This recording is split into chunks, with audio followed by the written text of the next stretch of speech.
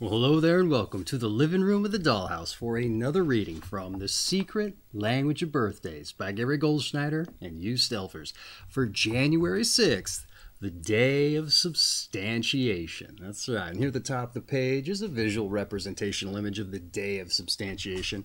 Well, we have us an image of what appears to be, boom, a butternut squash mounted to some brackets, which is bolted to a surface. That's right. Does that speak to the day of substantiation? Hey, who's to say? But not altogether all too important, the visual representational image there. Not when it's January 6th, then it's ostensibly somebody's birthday. No, what's important around these here parts in that case is wishing you a happy birthday. That's right. So happy birthday. But if this video finds you late, I don't know, days, weeks, months, whatever the case may happen to be, I hope you had a happy birthday. But for everybody else who's joining us randomly, or more ideally to celebrate the January 6th birthday, I just want to say hello, welcome, and I hope you enjoy yourself. Now, before I dive in with the redirect, something I like to do around these here parts, and that's roll some dice. That's right. This is the DykASSt A Birthday broadcast, so I like to live up to the namesake, but I do so more importantly for synchronicity's sake. And here I rolled a 5 and a 3, 4 and 8. Now, what is synchronicity, you're probably wondering? Well, my friends, a lot of times we get out into the world and we're very singular or narrow of focus, laser, if you like, on the things we need to get accomplished, or maybe just going through on the commute to work there. We got the blinders on, so we're not necessarily seeing a lot of the things going on around us, or the minutiae of things, if you like. So this is an exercise to get those blinders off. And why do I say that? Well, I say that because, as I've heard it told, the universe or the powers that be will put things in our path to help us realize our goals or our aspirations. But if we got the blinders on, hey, we might not notice such things. And so this is an exercise to get those blinders off, to look for a sign that we can't mistake. That's right. Something that we're apt to notice. Your daily numbers. Something agreed upon between you and the universe. That said, you don't have to go with the numbers that I rolled for you, but it is advisable you take your own set of dice so you can ascribe directional values to number sets as well as time limits with which to go in those directions. But once you figured all that out, I don't know, pick yourself a spot, somewhere you like to go in the middle of town, say, like town square perhaps, and you roll yourself a directional value time limit and set off. But like I said, get those blinders off, all right? Start taking in everything around you. You never know, the day might start to take on a little bit of a theme. You might start seeing things pop up every once in a while. Yeah, you know, like when somebody mentions a car and then you start seeing them everywhere. Like they're just somehow miraculously appearing out of nowhere. Well, the thing is, those were always there. You just weren't looking for them. And so this is the case here. You want to be looking for things that might start popping up everywhere. It's kind of a reassurance that the universe is there with you. Who's to say maybe you start seeing butternut squash everywhere? I don't know. Let's go with that. So you roll your first time directional value. Say you get off to maybe down a street. Maybe you end up on a corner there and you haven't seen anything of note. It's just the everyday goings on. Well, I'd say look around, take a moment to compose yourself. Yeah, maybe you see the street sign and it just so happens to say, boom, you're on 8th Avenue. I would take that as a sign that you're on the right path. Hey, maybe even a bus pulls up and it's the number 8 line. I would say that's another sign. Maybe roll the dice, get a time value there, get on the bus. Maybe it just so happens you have perfect change in your pocket to do so, when otherwise you don't typically have change in your pocket. It's a synchronicity kind of thing. Coincidence, a lot of people might say, but I would say they're kind of the same thing. So let's stack up some coincidences, all right? Get out there, see, taste, touch, feel a little bit of the magic, and maybe as the bus takes off, maybe you don't even want to be on the bus. I said roll yourself a time value to see how long to stay on there. Maybe around about that time value comes up, you spy somebody on the bus who's wearing something, I don't know, that just stands out. It's like an anomaly. Hey, you know what? I would take that as a sign to say, hey, you know what? Let's go with that as my sign there, the anomaly. So wait until that individual departs the bus. Take that as the opportunity to do so as well. Maybe you just so happen to notice you get off on the 53rd stop there. Could be. The universe telling you, yeah, that's right, you're on the right path. And hey, you know what? Maybe that individual notices you following them. Hey, that's okay. That's all right. Just be forthright, transparent about what you're doing here. Show them your dice, show them this video, and you never know. They might go, that's just crazy. They go, well, yeah, I know, it's pretty nuts, this synchronicity thing. They go, no, not that. Well, that's kind of crazy too. But what's more crazy is it's my birthday too. Hey, it could happen. I use that example a lot, but that's just the kind of, it's that extreme kind of thing that might just so happen to pop up. And you never know, they might join you, because in this life, people are after the magic. That's right. They want to see, taste, touch, feel a little bit of it. And I think this is the perfect day to do so. Get out there on your birthday and find some magic. It might just so happen to be that as you guys set off, maybe he was going to a farmer's market, or she. And there you go. What do they got at farmer's market? That's right. Butternut squash mounted to brackets on tables. Perhaps. That's right. So maybe that's the theme of the day. That being said, I think you get the idea of synchronicity. So get out there, see, taste, touch, feel the magic, and let the universe show you it's with you on your path. All right, let's dive in with the birthday read, shall we? Your month is January. Your day is the 6th. Your sign is 15 to 17 degrees Capricorn of the Capricorn II period specifically. And your quality and element is Cardinal Earth. All right, January 6th, the day of substantiation. Substantiation is the central theme in the lives of January 6 people, exploring or proving for themselves and others the truth of any given situation, be it metaphysical or pragmatic. Such an urge to make sense of life can manifest in many ways, from philosophical speculations to a basic search for the best way to live. Even the most material-oriented January 6 people usually believe in a divinity, a nature, or a universal spirit or soul. And for them, their physical existence alone can be proof of the wonders of a universal force. And the most spiritual of January 6 people seek to embody intangibles in their everyday existence through devotion, love, duty, and sacrifice. And they display an interest in every physical manifestation of the spirit. And their interest in the world is not usually so technical as it is philosophical and poetic. But though they tend to be highly subjective individuals, they express far-out thoughts with great clarity, so that others may understand. And therefore, regardless of profession, they are often teachers in the truest sense of the word. Highly courageous individuals, those born on this day, are not averse to facing danger.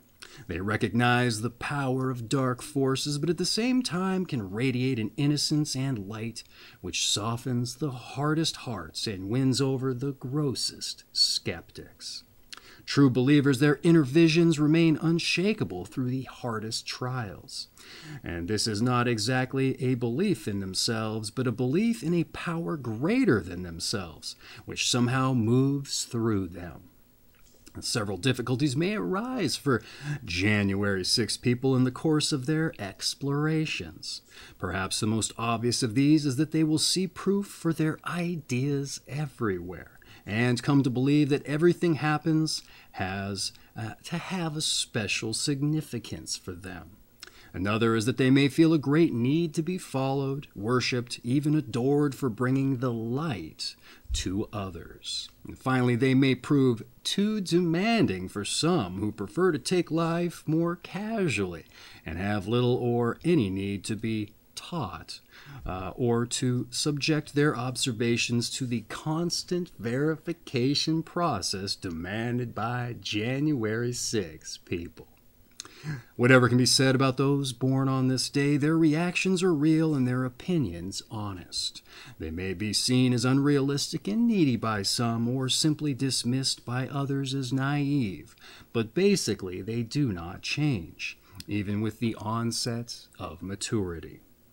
But by retaining a childlike attitude of wonder and awe, they are often many steps ahead of their negative critics. and they will in their own time find, through experience or perhaps study, what is most suitable for them to devote themselves to in life. Well, all right, how about that for a birthday breakdown? A little narrow a focus, I would say, but within that focus, as I often like to say, they expanded out, provided a lot of value. Things of interest to think about. And this, of any of the days I've gone over, sounds rife for some synchronicity there. You might just take it up on that. That being said, hey, I like to provide a little bit of a commentary on what we just read, maybe make some connotations with previous days or the zodiac period in general, and just correlate things that I have found interesting, if you like. So let's dive into it, shall we? January 6th, the day of substantiation.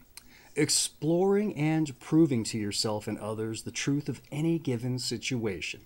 The reading claims you have an urge to make sense of life anywhere from philosophically to practically.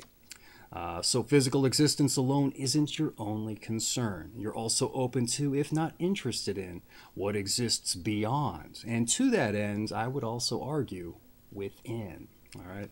And having a philosophy degree and having traveled the world in the military, I'd say I totally get it. All right.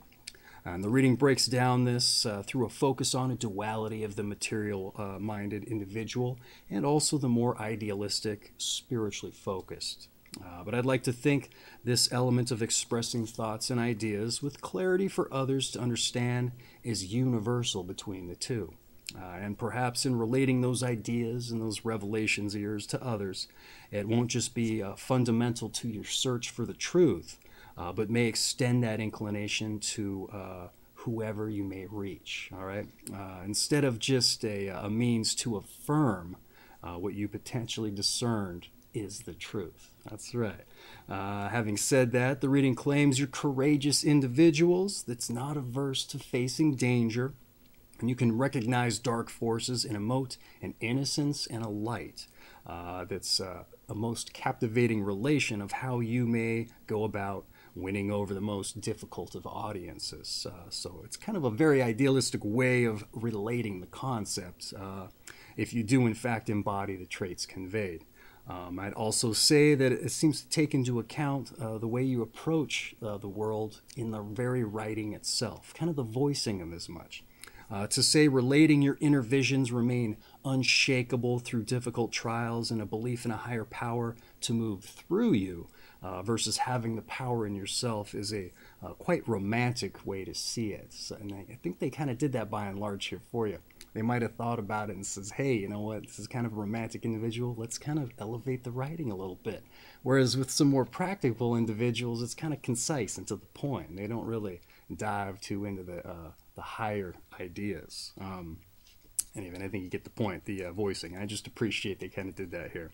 I'd also say that this kind of stuff is humbling in a way, as I personally think the power is in you as well, okay? It's nice and humbling to think that it's something else that's moving through you, but don't discredit your own value and what you're bringing to the table.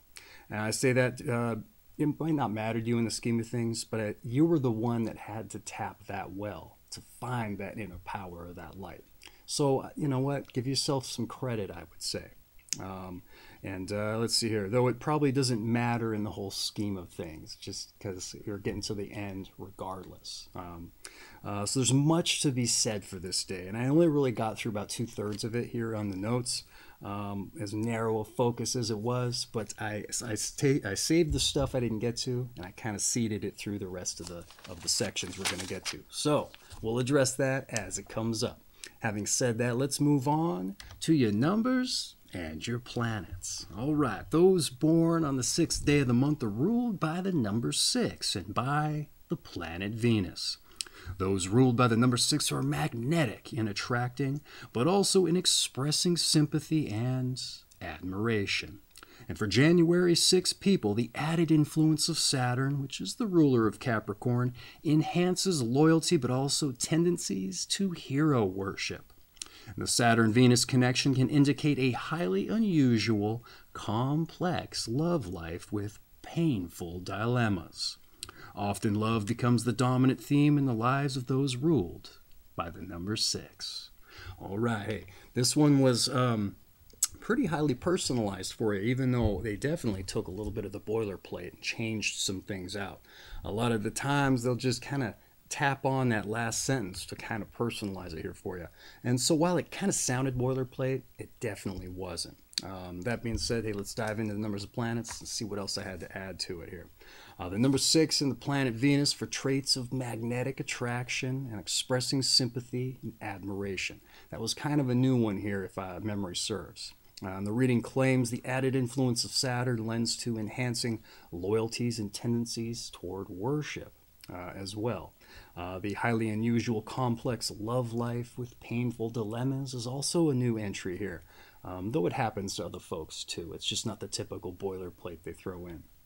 Now, it doesn't say where you're doing the worshiping or being worshipped, but based on the breakdown, your great need to be admired for bringing the light, so to speak, may clear that up. All right. But I also want to say I saw somewhere in the breakdown where it said it's the other way around.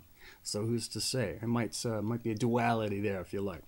The conflict that exists between the constrictive, otherwise conservative planet Saturn and the romantic Venus may also speak to not just seeing proof of your ideas everywhere and your need to not only share such things with other individuals, but your need to verify the truth of things, irritating others and frustrating you in the process. That's right. There's a conflict between Saturn and a lot of other planets, at least insofar as was brought up with the Sagittarius Capricorn cusp. In this particular period, Saturn seems to be bolstering things and helping the positive come out. So when this popped up here today, I was a bit shocked because I was getting used to Saturn being a constructive force here for you. Because it was not at all the case with that other period. And here you kind of bucked that trend. So I don't know if you lend much credence to astrology. I don't really know the first thing about it outside of what I've read here in the book. But if you do face frustrations and such, that may be the reason why. A little bit of conflict there with Saturn and Venus. And a little ad-lib that a little bit here. So let's get back through all the thoughts I had just to make sure I didn't miss anything. Here again is a little bit of the retread. I fully expected a positive relationship between Venus and Saturn here, as it's been a through line the past few days. But this conflict seems to harken back to the Sagittarius Capricorn cusp period where it frustrated almost everyone.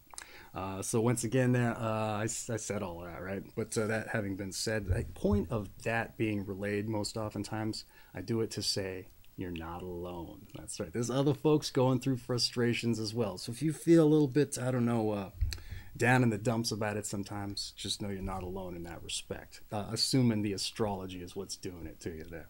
That being said, that's what I had to say about your numbers and your planets. So let's move on to your tarot. That's right. It's one of the more eclectic of the New Age metaphysical ideologies, if you like, even though it's not all that new. But hey, we don't have to take it home with us and start dealing out the cards to predict our future or however the tarot cards are used. So we'll just leave it in the book. And what's nice about it is we can sometimes make other connotations through things sometimes. So let's see what it has to say. The tarot. Emphasizing this last point is the fact that the 6th card of the major arcana is the Lovers, symbolizing the love that unites all of humanity through integration of masculine and feminine polarities. On the good side of this card indicates affections and desires on a high moral, aesthetic, and physical plane. On the bad side, it suggests a propensity for unfulfilled desires, sentimentality, and indecisiveness.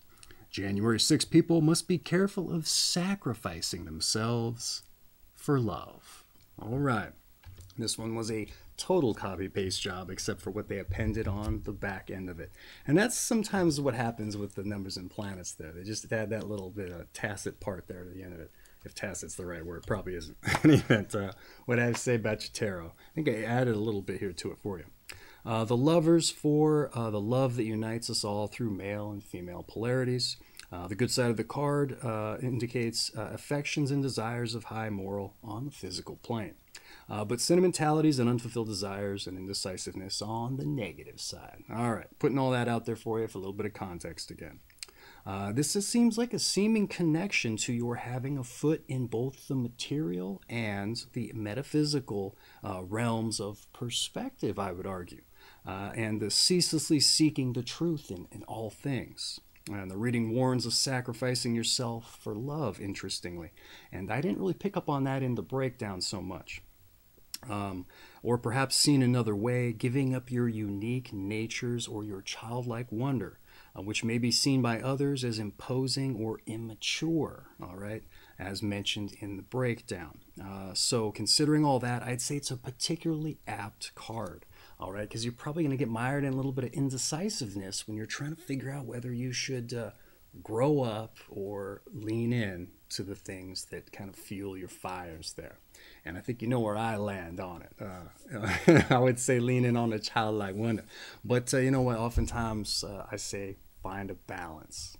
I think that's what maturity is all about. Finding that balance.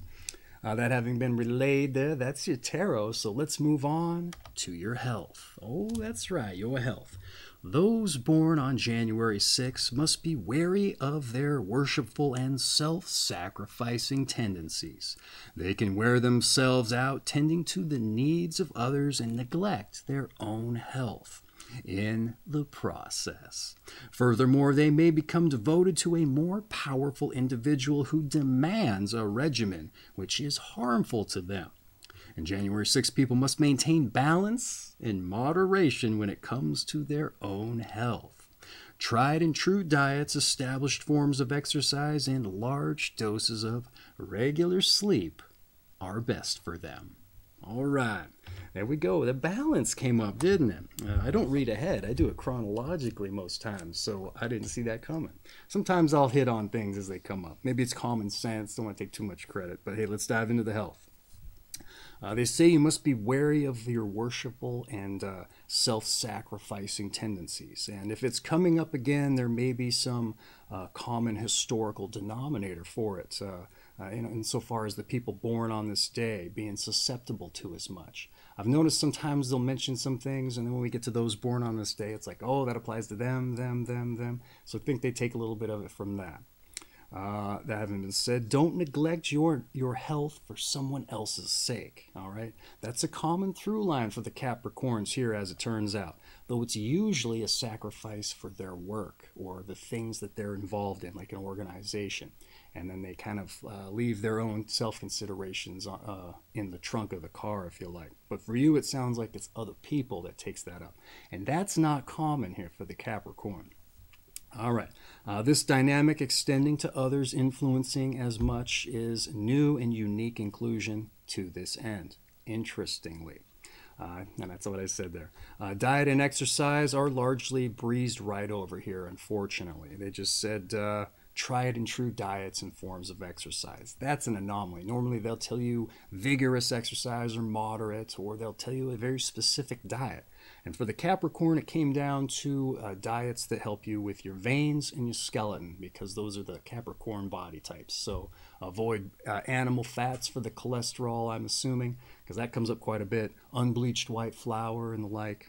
And then calcium for your bones, I would assume. They never really say how to protect your skeleton. What else do we have here? Largely bleeded over. Diet and exercise are breezed over here, unfortunately, but maybe the other dynamics are just that much more detrimental to you. That said, they brought up sleep, all right? That's not common either, but it has been coming up this week. So maybe it's specific to the Capricorn II period. Who's to say? But it's worth mentioning, you know, because as seldom as sleep comes up. I think the first time it came up, there was an individual, they said they need to get 10 hours of it every night. And I was like, that's crazy. How's the stars determining that? But who's to say? Just maybe take note. That having been said, that's your health. So let's move on to some advice. All right. Remember that it is your life, all right? And don't live it through or for anybody else. Look after yourself, but remain open to sharing with others, and serve only that which merits your service. All right. what I have to say about the advice. It's always kind of short and sweet, but with that, they almost always provide a little bit of value, I would argue. All right, what did they say? It's your life. Don't live it for someone else. All right, you're the main character in the story of your life, I would say. All right, and you can certainly play second fiddle if you choose, but is that fair to you when you're allowing the other individual to play the main lead in their own life? All right, there needs to be a bit of a balance. All right, I would argue. All right, look after yourself and remain open to sharing, they said. And it can be said of your life story as well. It's just your everyday approach to life and the minutia of everything. I think there's value in sharing the things we find interesting, and even if it's just like, oh, look at that bug's doing. It's crawling across the desk in a weird way. I mean, who's to say what opens you up to enlightenment? You know, what the Buddha found.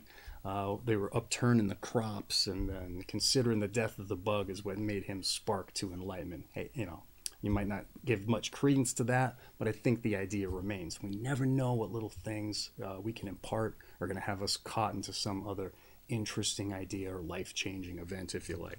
Though that might seem like an extreme, I think you get the point. They said, serve only what merits your service. All right? I would say don't waste your time or others' time with things that they don't or that you don't want to hear. All right? And the same goes for you as well. You don't have to stick around for things that you don't want to hear or entertain. And to that end, maybe it's something you've already considered years ago. You know, like, I got to get out of here. I got other things to put my time toward. Or, I don't know, just don't let people waste your time, I think is the point here. Because in a lot of cases, time is precious. But you know what? I think you've got this, at least based on the breakdown, you've got this penchant to give to others kind of selflessly from the sounds of it. Maybe because you're seeking that worship, who's to say? But I don't really see you doing that, cutting people off. So that doesn't seem like the best advice to be given to you in the scheme of things. But I think the idea still stands. So once again, find that balance. Your time is precious. Don't let anybody be a time vampire of it, if that's the case. So a good thing to consider. And even that's your advice. So let's move on to your meditation. That's right. You get a meditation on your birthday here. Here we go. Each person can be a channel for greater powers. All right. I like this one for you. Once again, each person can be a channel for greater powers. I say the last few days, the meditations, I haven't had any idea how to apply them to the individual that they pertain to. Here I can see it. But that being said, it's your birthday, your meditation. I'm not going to impart what I think it's about. That wouldn't serve you. That's not what a meditation is for. So there's your meditation. That's just for you. Having relayed your meditation, let's move on to your strengths and your weaknesses. That's right. Let's hold up the objective mirror and see where you got the bulk, if you like, and where you're otherwise atrophied, if you like. All right, your strengths and your weaknesses. Your strengths, you're faithful, you're accepting, and you're searching. That's interesting. That's a new one for sure. But your weaknesses, oh, let's hold up the objective mirror, but flip it to the side that blows up your face. Yeah, shows off all your blemishes and the things maybe you're insecure about on a superficial level there. That's right, your weaknesses. Here we go. Are you ready?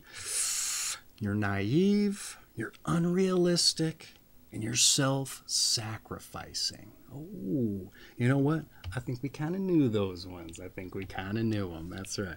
That being said, I often like to say your weaknesses, you know what? Sometimes they can be strengths. It just depends on the situation. How you frame it. How do you utilize it? You got to dive into the bag when you need it. Naive, unrealistic, self-sacrificing.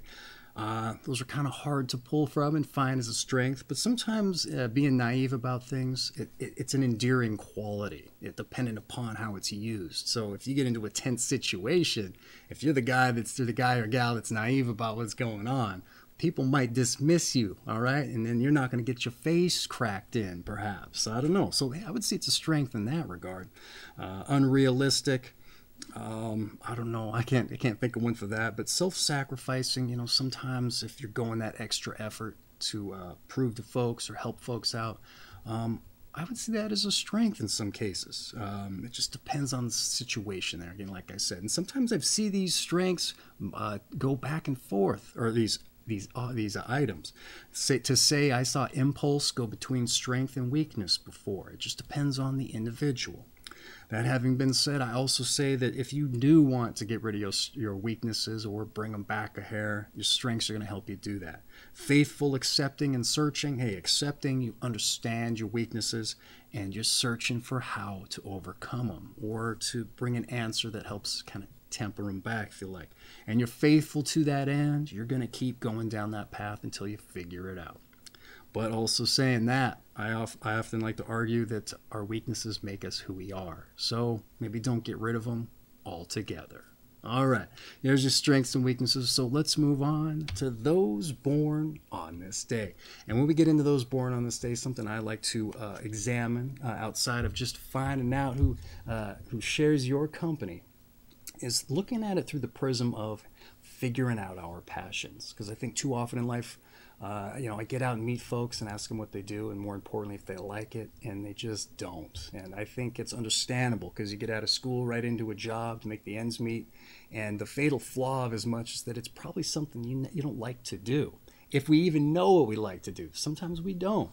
And so then you just start kind of going up the corporate ladder, right? And then that becomes easy. Roll out of bed, put yourself on autopilot, get right to the job.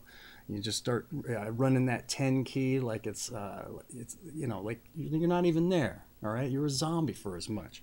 But it's easy. We know how to do it. And so year after year, you just keep going. I think you get the point. And on the days off, you just don't put in the time or the effort to figure out what your passions are.